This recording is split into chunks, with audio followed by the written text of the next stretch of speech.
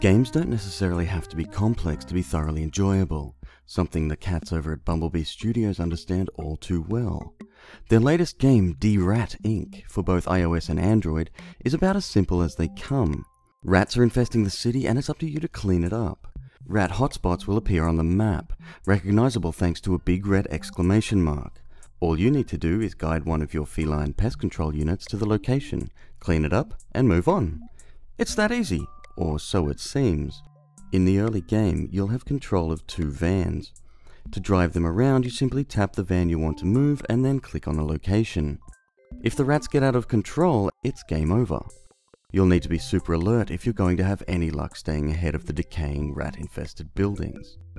The graphics and music are cute, but definitely not a standout feature. Make no mistake, it's very nicely packaged with a high degree of polish, but what makes this game a hit is its gameplay.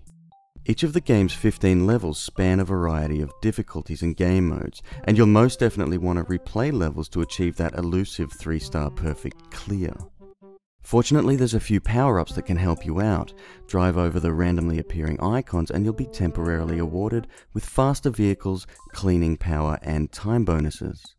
What starts as a fairly calm point-and-click game soon turns into a frenzied tap fest that your mind and fingers will have a hard time keeping up with, especially during boss levels and the game's later stages where you'll have 3 vans to control. Derat Inc. rewards quick reflexes and careful planning and direction. There are a host of achievements to unlock, and for bragging rights there's online leaderboards courtesy of Game Center.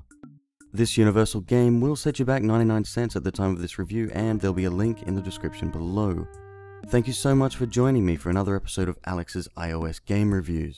This is Alex, and I'll see you again next time.